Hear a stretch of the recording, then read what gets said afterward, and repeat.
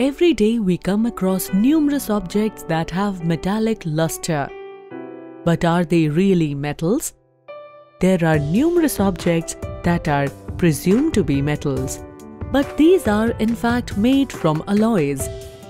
Many materials used in everyday life are made from alloys. So, what are alloys? Alloy is a combination of two or more elements either in a solution or solid state. Alloys have at least one metal component. Most of the materials that we use today are made of alloys. Utensils are made of alloys like stainless steel.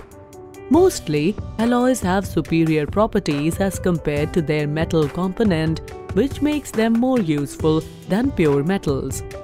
Pure metals are made from metals ions of same types.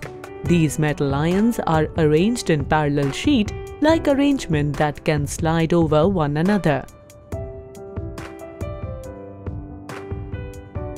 Alloys have a melting range in which the material is a mixture of solid and liquid phases.